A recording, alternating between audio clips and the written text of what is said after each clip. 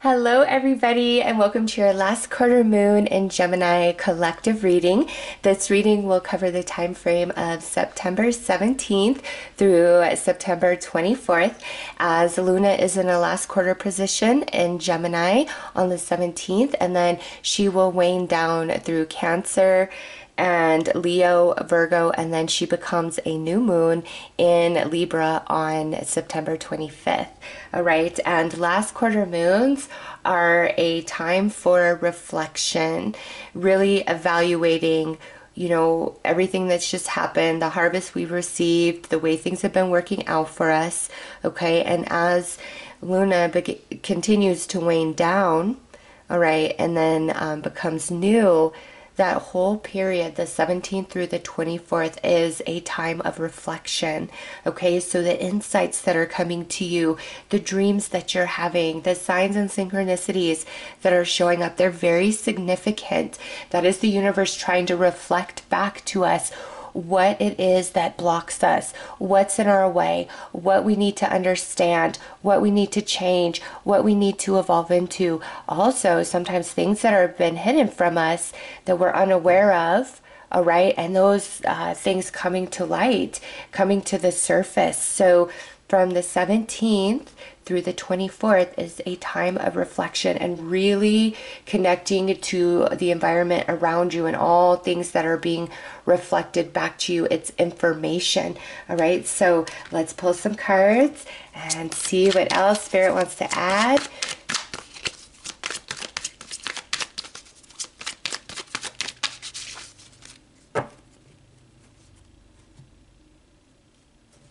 It's like some of you, we need to recap, review, reevaluate before you make the next move, okay? So we have first quarter moon energy, don't give up. Solar eclipse moon energy, portal. And Pisces moon energy, completion. All right, we just had the Pisces full moon on September 10th, so this is significant, all right? So with this first quarter moon showing up, this is, we have a few phases to go through before we get there, all right? So Luna's going to wane down and then become new on the 25th of September, and then she's going to become a waxing crescent, all right, until she moves into that first quarter moon position, so like 2 weeks. So what Spirit is saying is, even though this reading is only for I intended it only for the time frame of September 17th through the 24th, Spirit is coming in saying, no, we're going to take this from September 10th when we had the Pisces full moon all the way out to the middle of, like the first week or the middle of October. Let me see exactly the dates when we have our next. Okay, so new moon.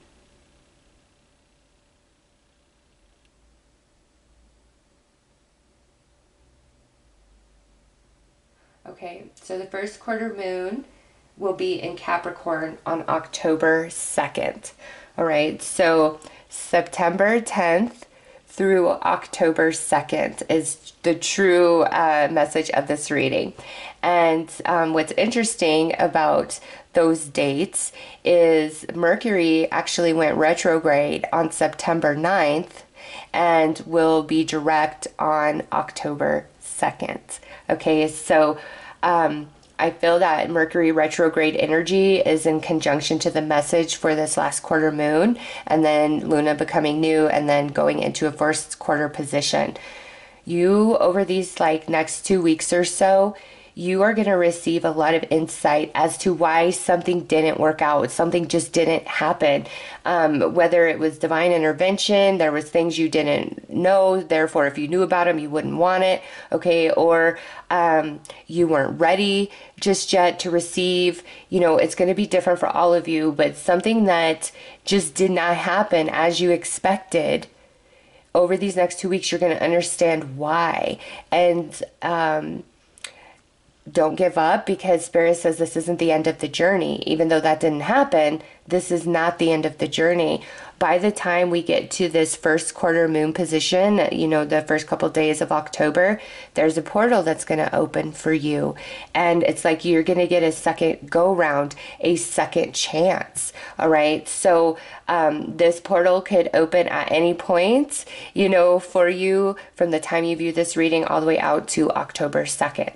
All right. But just know that you're going to receive the information, the understanding as to why something could not happen for you, what needs to be changed, etc.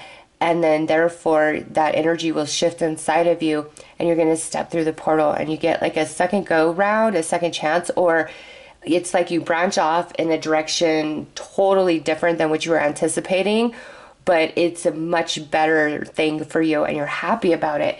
So let's pull some more cards.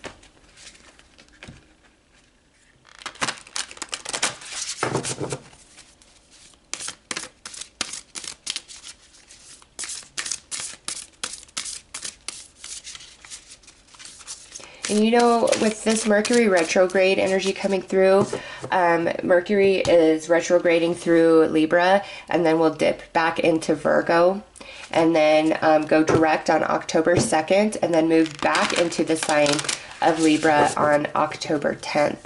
And so, you know, Libra is 7th house, which is relationships and karma.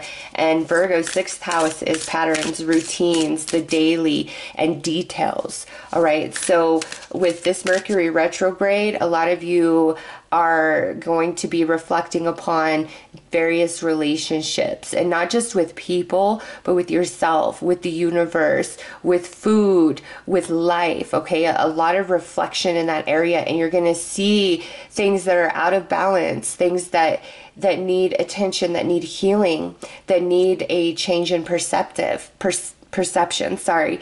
All right. You're going to notice all of that and you're going to be able to do any sort of shifting or changing within yourself, because again, you're going to step through this portal where you have a second chance at something, or you're veering down an entirely new path, but you're excited for this.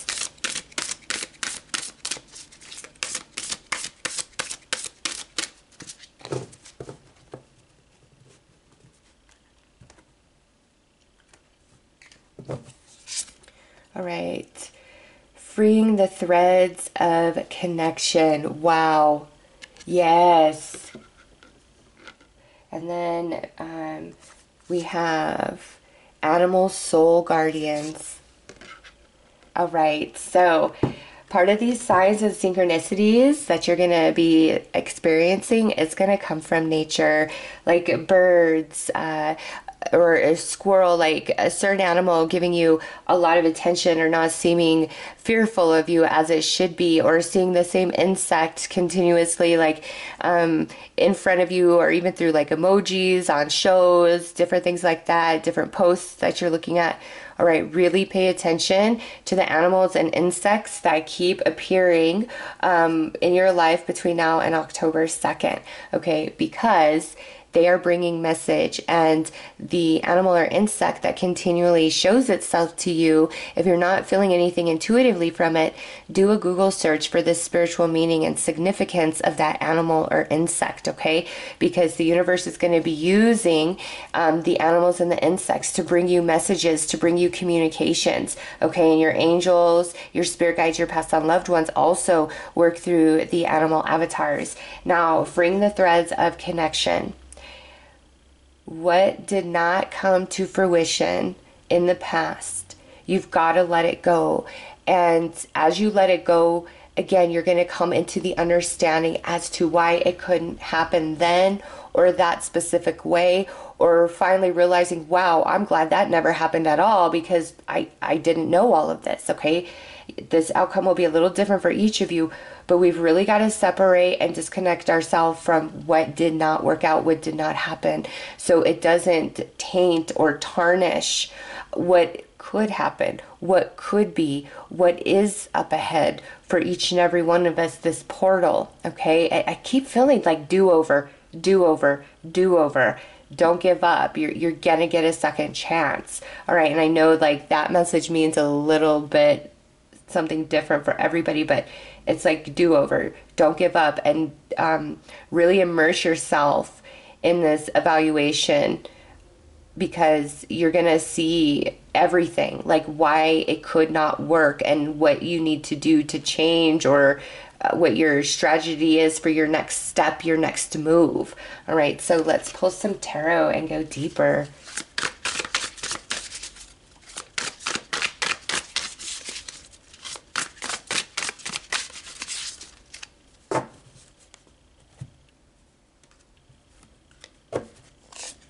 Eight of Wands. Yeah, see, things are really going to change here for you. Ace of Cups. Two of Wands. See, second chance, do-over. The Magician, and that's the card that represents Mercury. Wow. Page of Swords, and look at learning, understanding, information coming to you. Nine of Cups, do-over, and it's going to work this time. The Hermit. Why? Because you are wise. This time you know. This time you understand. There's nothing hidden from you.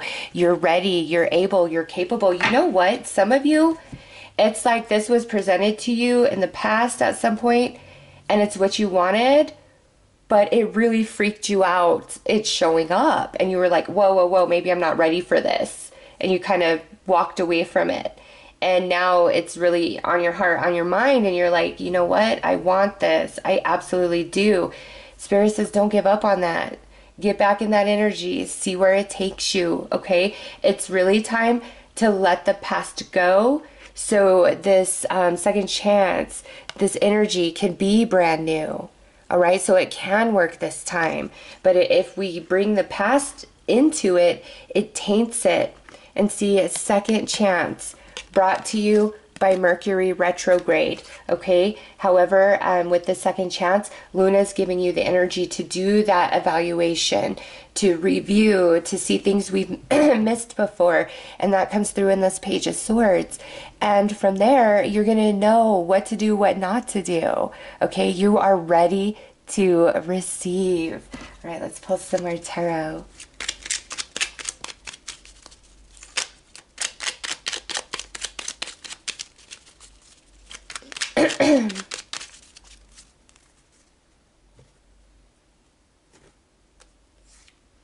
Four of Pentacles, Knight of Wands, Two of Cups, there's two again, second chance, there's the Sun. And you know what, it's funny because I meant to show you guys that the Sun was on the bottom of this deck as well, okay, and the Sun coming out reminded me. So the fact that I noticed the Sun and then here it is, it's meant to be part of this read, so we'll go ahead and pop this out there on Don't Give Up. Okay, because you got the Sun. Mercury is really shedding light on stuff as well. Seven of Pentacles. See? Receiving all the information as to why it couldn't work before. And it's time for victory, is success with that emotional wish fulfillment of the Nine of Cups with the Chariot. Wow, that is so beautiful. I love it. And the Star. See? And this is collective for all of us.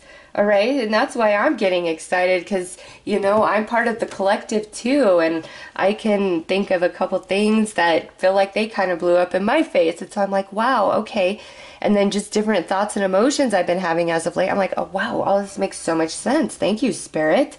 So yeah, all that we could not see before is being revealed through this Mercury retrograde. All right, and from the moon being full in Pisces all the way to the moon being at a first quarter position in Capricorn on October 2nd. These messages apply. This energy is going to be unfolding in your world.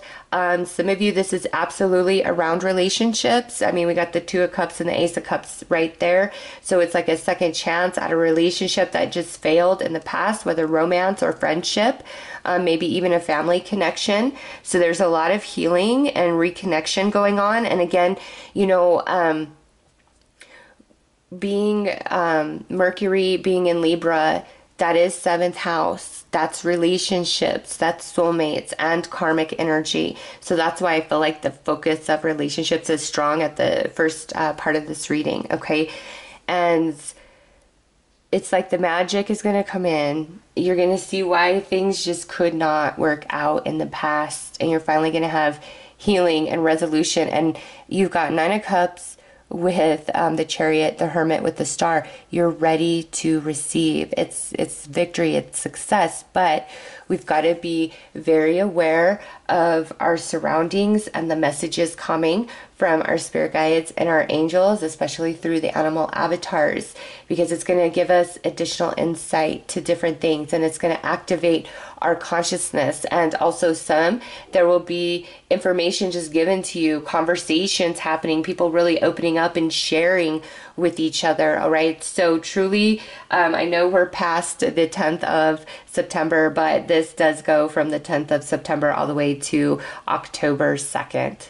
All right. Just because that showed up, and it's a portal for a second chance at something in some capacity. And it's just better this way.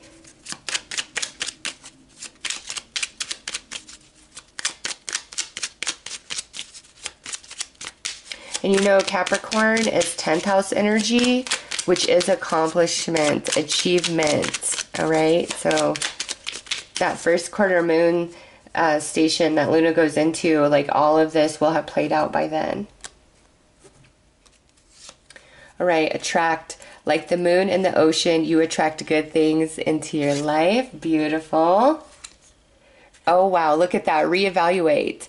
In the starless sky, we still look for the falling stars. So just another message that you are really going to be going down memory lane or taking a different look at things. Okay, it's time for some reevaluation so you can see phases shine even when you're not whole. All right, and so here we are. Luna is at a last quarter position, and then she wanes all the way down into a new moon, and then a first quarter moon. And she's not whole, so to speak, through all of that, right?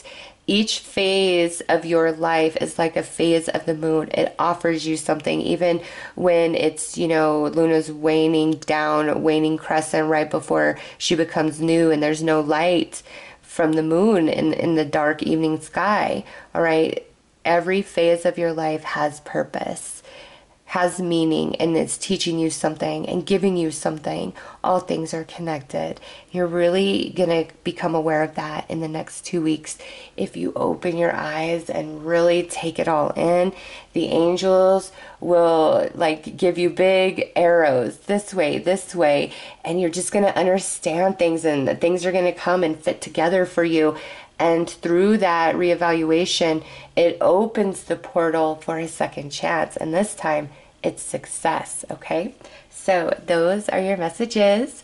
I am sending you lots of love and light. Take care.